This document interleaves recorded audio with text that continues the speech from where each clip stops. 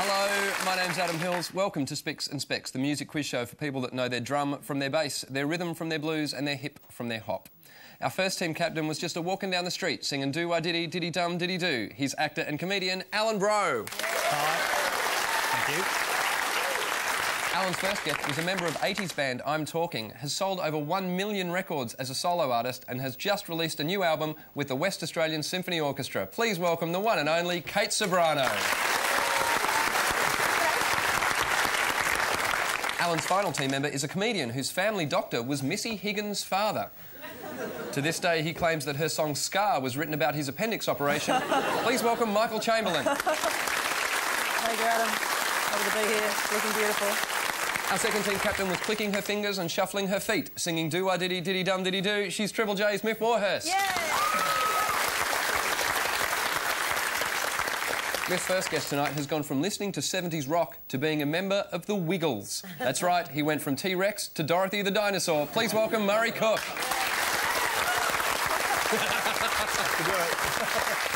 Miff's final guest is an American comedian who once had lunch at the same cafe as Ozzy Osbourne, but was afraid to say hello in case Ozzy bit his head off. He's performing at the Melbourne International Comedy Festival. He's Arj Barker.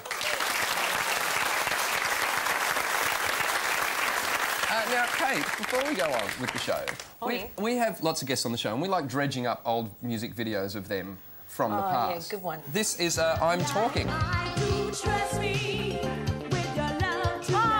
what a look. That's sensational. How old were you in that clip? Oh, I was about 15 or 16. Fantastic. I love that hat. The hat was great. It was very 80s, wasn't it?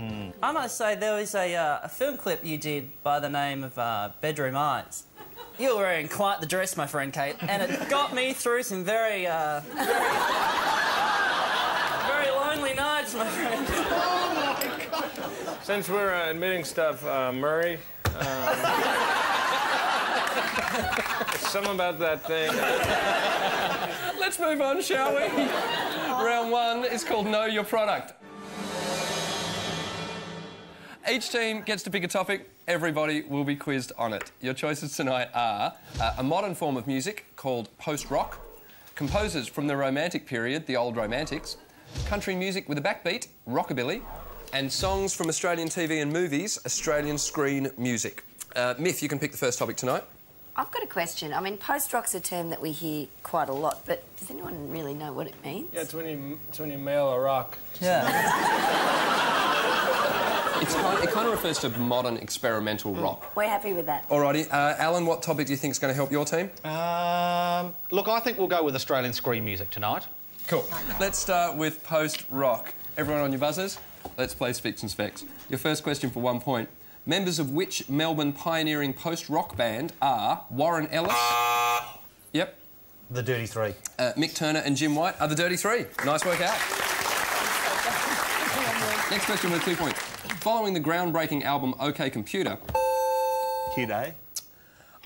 Yes, Kid A is one of the answers. And Amnesiac? OK, what I needed was their first completely post-rock album, which was released in 2001. It was Kid A. I'm going to open it up to this side. Okay.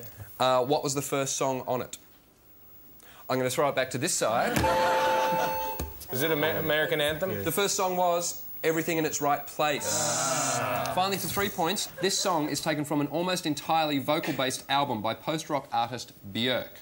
One breath away. I need you to give me 3 things. The name of the song, the album, and the major international event. Yes? The song is I could never say it on air either. Oceania. Oceania. I really struggle with that. From Medulla, beautiful album. Yep. And the international event that she sang it was... The Winter Olympics? The opening of the Winter Olympics? It actually wasn't, so I'm going to open it up to this side. I'd say it was the opening of the Summer Games in Athens. It was the 2004 Athens Olympics. Well done. So that's 2 points for Miff's team, 1 point to Al's team. On to Australian screen music.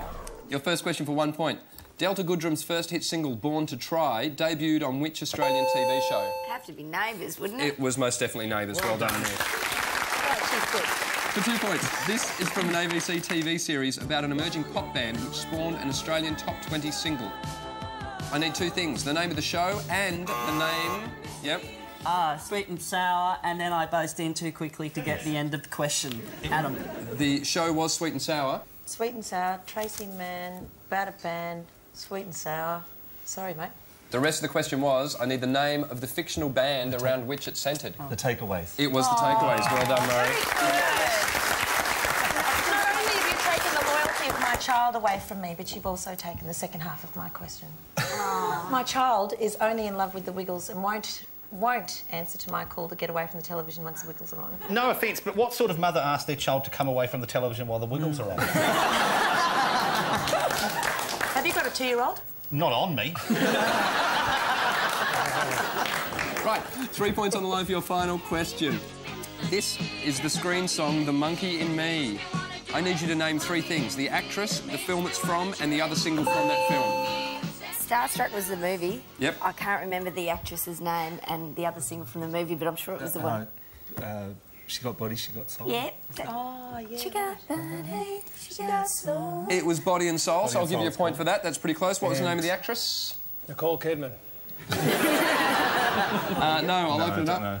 I thought it looked like Nicole Kidman's kind of weird sister. The actress was Joe Kennedy. Oh, of course. At the end of the first round, the scores are Alan, Kate, Michael on 3 points. Miff, Murray and Arj way out in front, 7 points.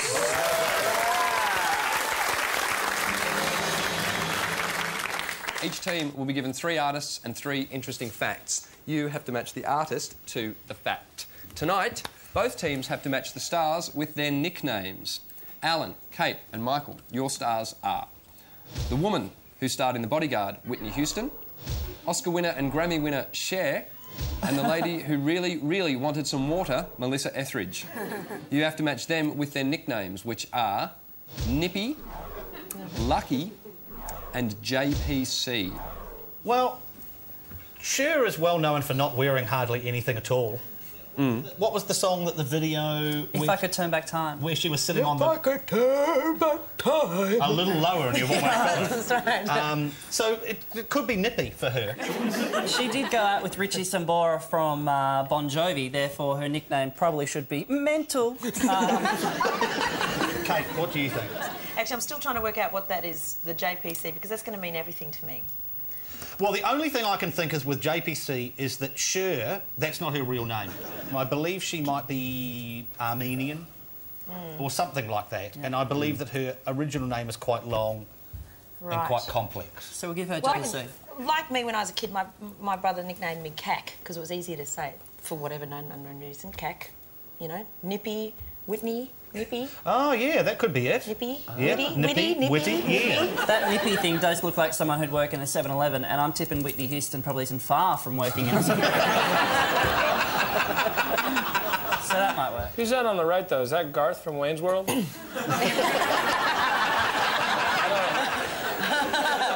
both share a love of the ladies.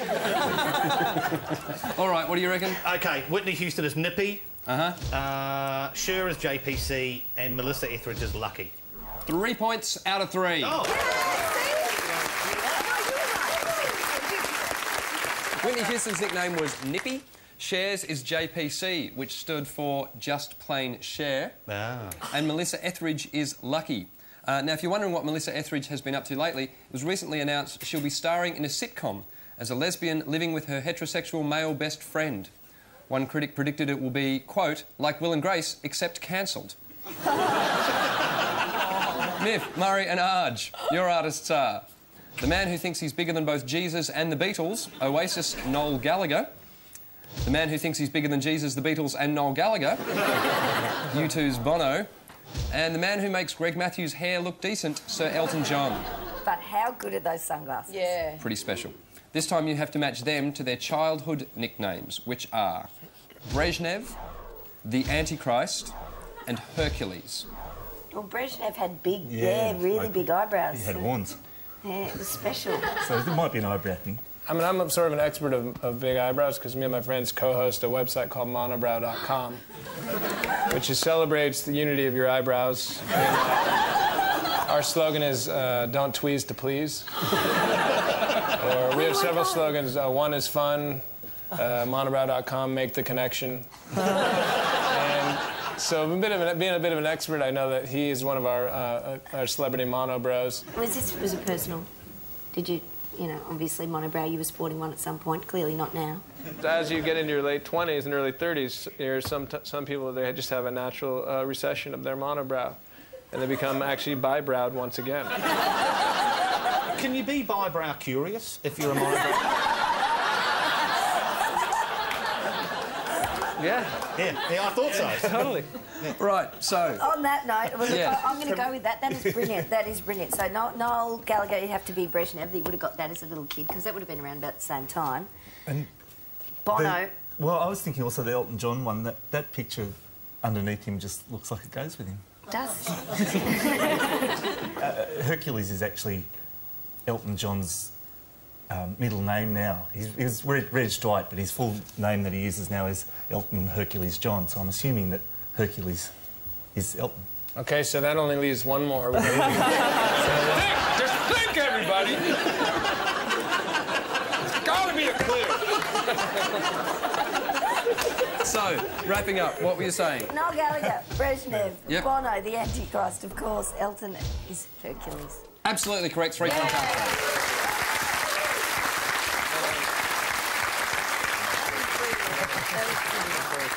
Noel Gallagher's nickname was Brezhnev because he had bushy eyebrows like former Russian President Leonid Brezhnev. Bono was called the Antichrist because as a child he was argumentative and outspoken. Thank God he grew out of that. And Elton John was called Hercules after the horse in Steptoe and Son.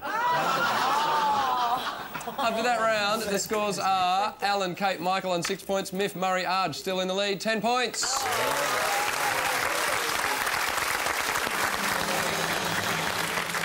Round 3 is called Sample Mania. Each team will hear short snippets of songs. You have to listen carefully and identify as many songs as you can. Miff, Murray and Arj, you're up first. Okay. These are your songs. I am a hurricane, listen to yourself, churn.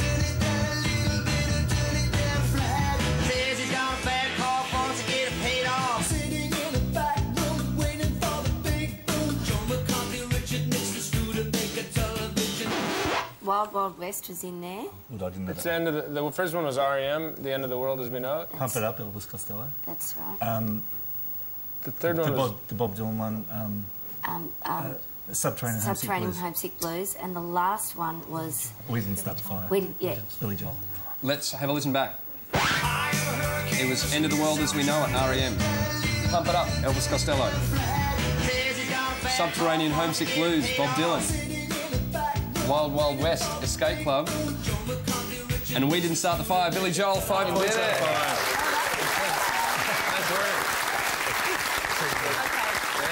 Alan, Kate, Michael, it's your turn. Here are your song snippets.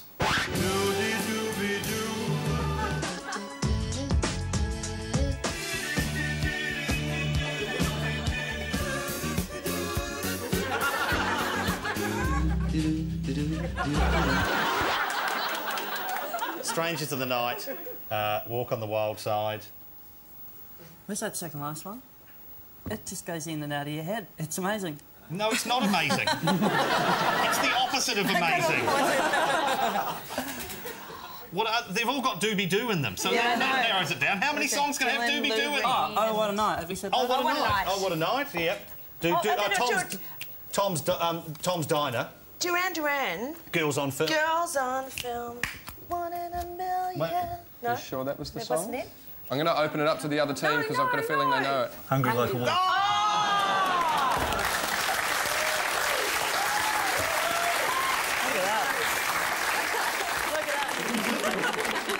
Let's listen back to the songs. They were Strangers in the Night, Frank Sinatra. Tom's Diner, Suzanne Vega. Hungry Like the Wolf, Duran Duran. Oh, What a Night, Frankie Valli and the Four Seasons. And Walk on the Wild Side, Lou Reed. You guys got 4, you guys got 1. Well done. That was hard. You get distracted by the bees. Right, at the end of that round, the scores are Alan, Kate, Michael on 10 points, Miff, Murray and Arj out in front, 16 points. One member of each team has to sing well-known songs using the words of an unrelated book. Your teammates have to identify the songs. Before we get onto it, though, while we're talking substitutes, Murray, Yes. I know a few people who've gone to see the Wiggles recently, and you're using a substitute at the moment. We have been, yeah. Greg was in hospital. He had a hernia operation and obviously couldn't wiggle. So we don't say it's Greg, but we say he's helping us out. This is our special friend Brett, and Brett comes out. Wow, it sounds like an awful conversation you have with your mum. Well, that explains the skivvies. Just out of interest, though, like, you know, when you're at work and you've got to call the boss up, you're feeling a bit crook or not feeling crook. In the Wiggles, who's the boss? Who gets the phone call? Dorothy the dinosaur. Have you been approached to do an In Excess-style search for a new Wiggle show? So, I haven't, but I reckon that's series 3. I just could imagine all 4 of you sitting there just going... You're going to like them. It'd be worth it just for that. Right, we'll move on, shall we? Kate, you'll be singing for Alan and Michael tonight, and you'll be substituting lyrics from Mounted Police in New South Wales, a history of heroism and duty since 1821. That's your book. Those are your songs. Don't show your teammates. Ladies and gentlemen, Kate Ceberano.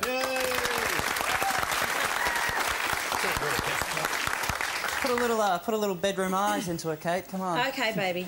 Just for you. Hands on the table, Chamberlin.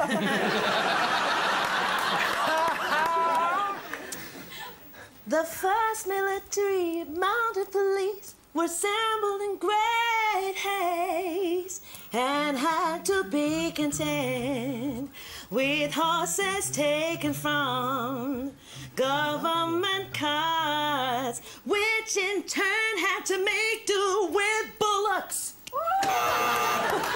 Baby Love. It was Baby Love by the Supremes. Well done.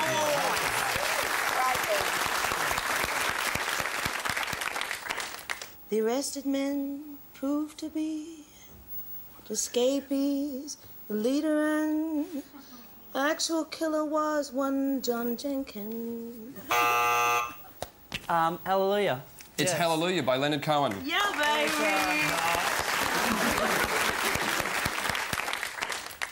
The police consisted of about 45 mounted police, drawn up in 2 divisions, and about 24 foot police. The foot police were drawn up in front of the government buildings, while the mounted police were a little to one side, so they could command the ground in front over the miners were due to advance to reach the lockup where the prisoners who now number 3.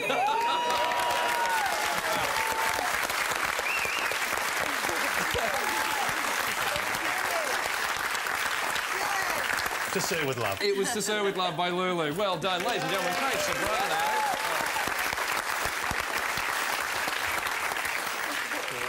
That was sensational, Kate. You can't do Lulu in half measures. What can I say? You know what? I'm saying? That should be on a T-shirt. Now, Kate, when you started in I'm Talking, you were 17. How was it being interviewed and trying to put forward a good face when you're 17? Well, actually, I remember a story. We had a rock arena show. It was on the ABC, and it was a very highbrow rock critic, Basia Vonkowski, with that lovely voice. Do you remember? Yep. And she said, "What are your first impressions of Sydney?" And I said, "Well, I love Sydney. It's really great, and I don't mind the drive, even though it's like 10 hours. They've got these great ham and cheese fellattios."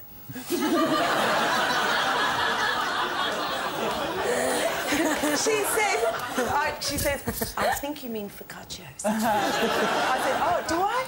Oh, OK, yeah, focaccios." So I actually think that was a charming moment, and it showed, it showed that I had yet more to learn about life. Though you were spicing it up with a bit of ham and cheese, though.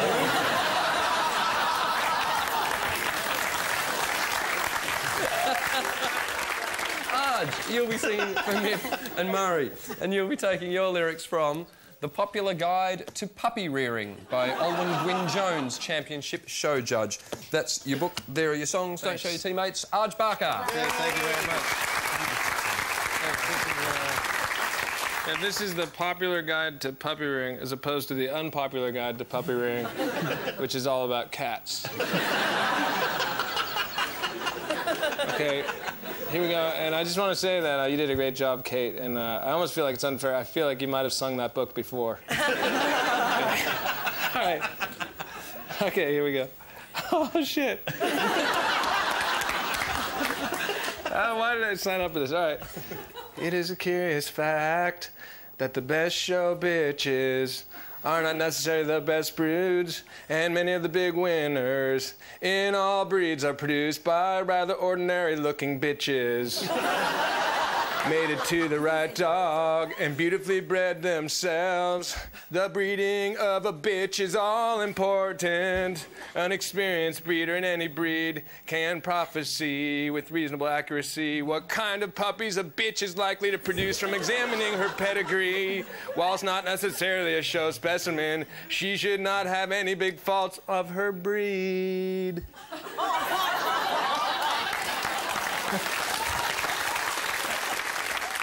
Something by Snoop Dogg. What? Wasn't that good? The song was Hotel California by the Eagles. Did that not sound like that? Okay, it's not my fault if everyone here is bloody tone deaf.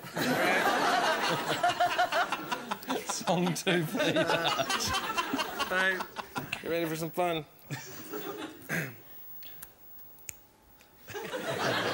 Some highly strung bitches become very excited after whelping, are most upset if the puppies cry. The Muppet. That was the theme from the Muppet Show.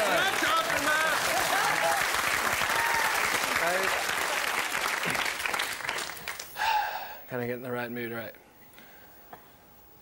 Diarrhea is a common puppy trouble, and also Another brick in the wall. It is Another Brick in the Wall by Pink Floyd. Arj Barker.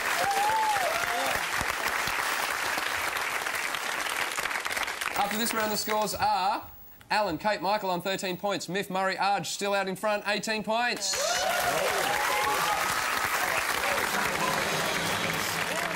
It's time for the final countdown. Teams, hands on your buzzers. 1 point for a correct answer, 1 point off for a wrong answer. Your questions start now. According to Dire Straits, you get your money for nothing. And your... Chicks for free. Exactly, your chicks for free. Actor Jack Black is also lead singer Tenacious D. for Tenacious D.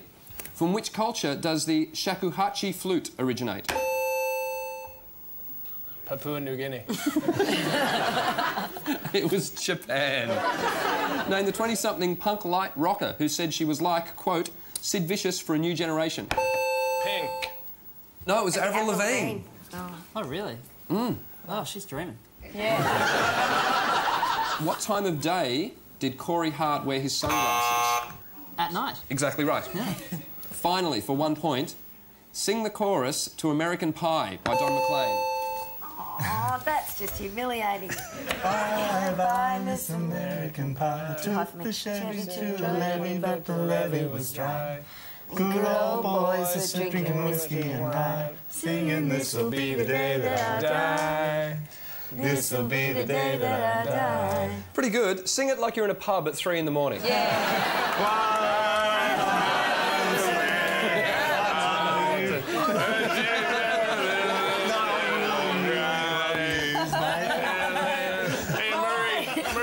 Some money. I love you, man. At the end of the show, the scores are Alan, Kate, Michael ended up on 16 points. Miff, Murray and Arj, 1 point in front, 17. Yeah. Would you please thank all our guests for tonight? Kate Ceberano, Michael Chamberlin, Murray Cook and Arj Barker. And of course, our 2 team captains, Alan Bro and Miff Warhurst.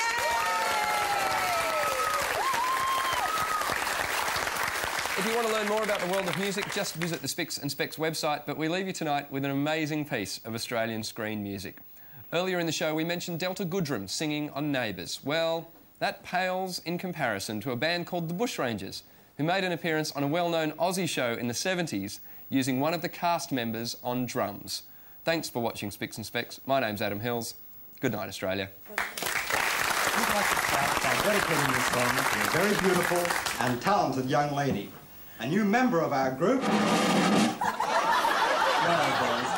1, 2, 3. Hippity hop, she'll stop the traffic when she passes by. You'll stop and wish that you were where she's going. Hoppity hip, she'll skip into your heart. You'll wonder why the world is all a glimmer and a glowing.